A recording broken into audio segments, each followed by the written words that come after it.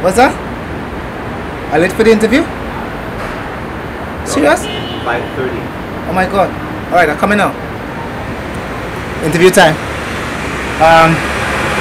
What can I say? Continuation, part 2. Interviews.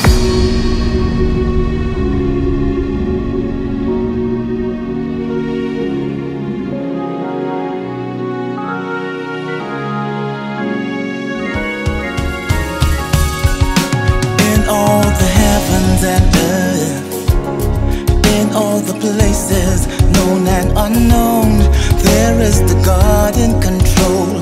He rules the world, and I freely give him my soul.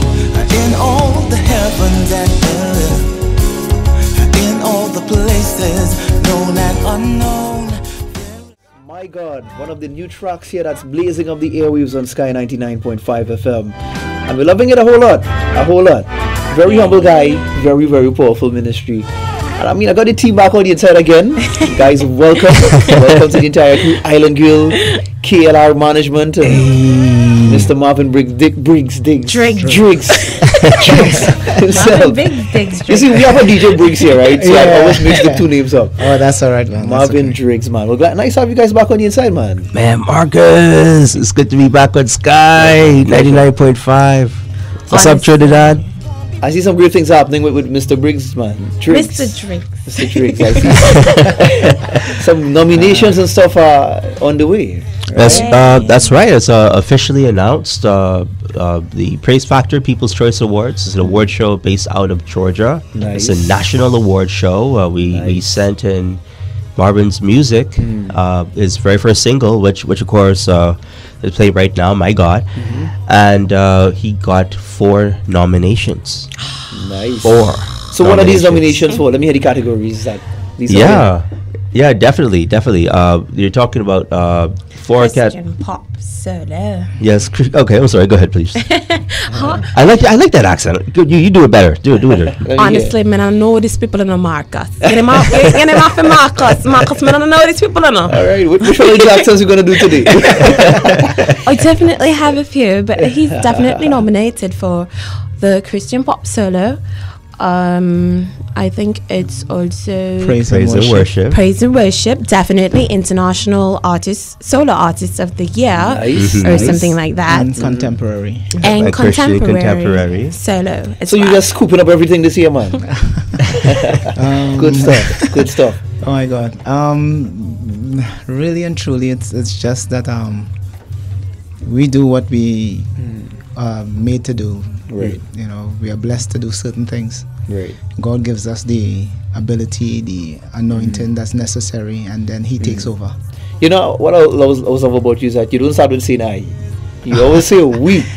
So I see that is quite a humble spirit right there, and that is commendable.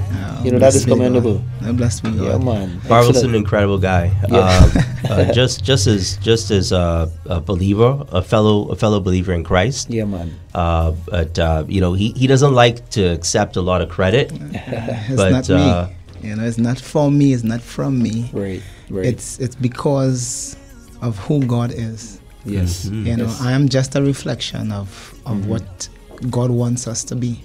That is excellent. That's who we are to be. That's right. That's correct. I was referred to that scripture in Ezekiel. We were talking about how Lucifer was filled with these diamonds and stones and they only really were beautiful on him when God's light reflected on him. That's correct. So without God reflecting on you, we really are nothing at all. Nothing. You know what I mean? So really continue shining that glory of God. That's right. The glory is not you. It is not of you, but is of God. That's right. And therein lies the victory for the Christian. Right.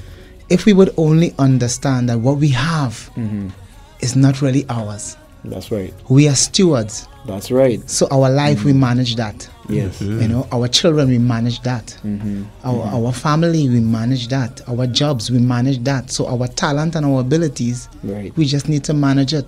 So true. So true. And if we would do it according to His will, His work, His direction, man, definitely we would be pleasing Him.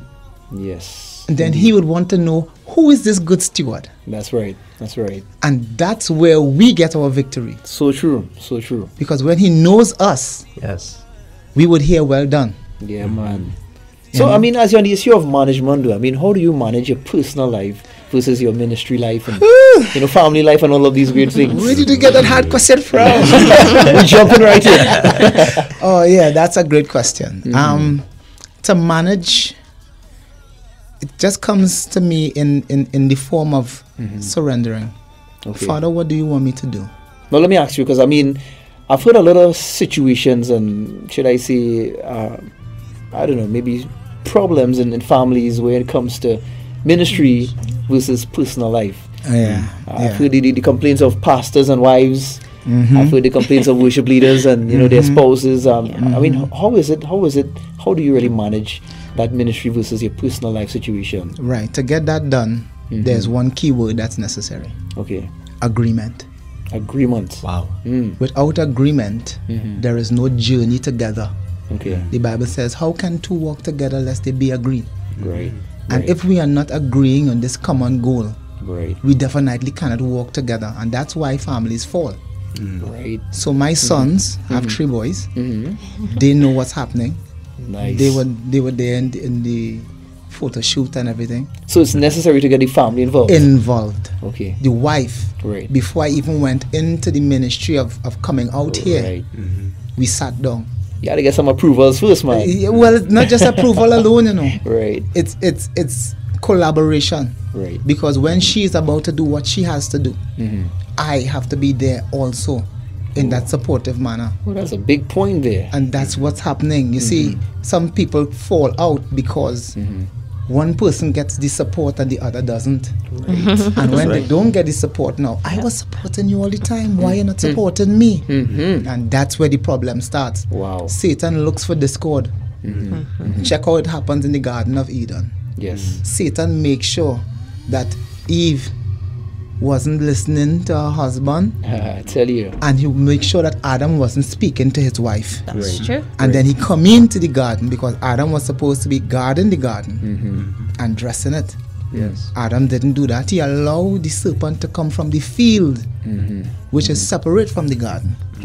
Entered into the garden and spoke to his wife in his presence. Right. Adam didn't do anything about it. And problems start right there. That's right. So this is where they didn't have that agreement going on there. Right. For one way, Adam was supposed to come in and say so and so is the case, and on the other way, Eve was supposed to say, "But you let us think come in here. He's not supposed to be talking to me." So the agreement wasn't there, and Satan used that separation and caused a greater dividing. Wow, it really causes a lot of responsibility when it comes to families getting into ministries like yourself. Yes. And I mean, like you say, an agreement is a crucial part of it. Yeah. So let me ask a hard question again. Yeah, man. I realize you specialize in this. I don't know. You're just on Sky. You're on Sky. Oh my gosh. What do you do though in situations where your wife is not in agreement with whatever you have to do? Maybe you have somewhere to perform. Maybe what is the minister who invited him recently? What is his name? Hezekiah Walker. Hezekiah Walker. That's right. Hezekiah Walker calls you to sing somewhere in Florida, and your wife has a birthday to do the same day. All right. What do you do in situations like that? Right. If this is now at this present time, I would say to my wife and ask her, okay, babes, this is what we are confronted with. Right. We have this situation before us. Let's do the major thing. Right. Let's consult God and find out what His will in the matter is. Okay. Father, do you want me to go this way? Because her birthday priority may save my life in the journey. Oh boy. That's true. That's true. I may be flying out because I feel this is what I want to do. Right. But is it really what God wants to do? And it comes back to something that we were talking about earlier on. That will be another song to come. Yes. Nice. Right? Nice. Which is disobedience brings death. And when God joins a man and a wife together, yes, He is the governor of the union. Right. So once we have to move, whether left or right, we need to find out what God wants. And whether it is for us to stay here for this birthday celebration, right, or if it's to go to Hezekiah Walker's concert, yes, it means that this is what God wants. Nice. It's not me looking at the pocket and saying, well, that could make a little money. No.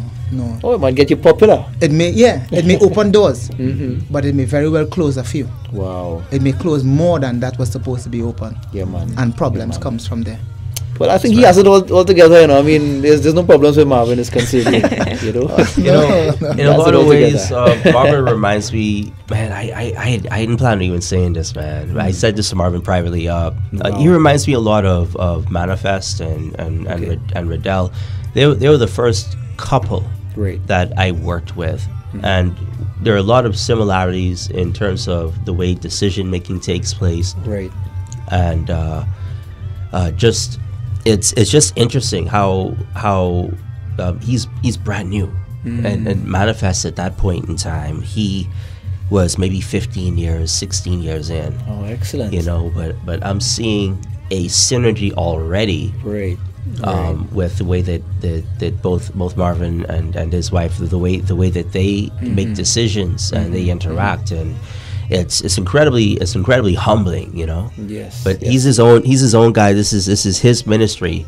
But it's I'm as much a spectator as I am a passenger. Right. Just watching it all unfold. So I don't know exactly how God is gonna make things happen in his life, but it's just incredibly humbling just to see it happen. Excellent, man.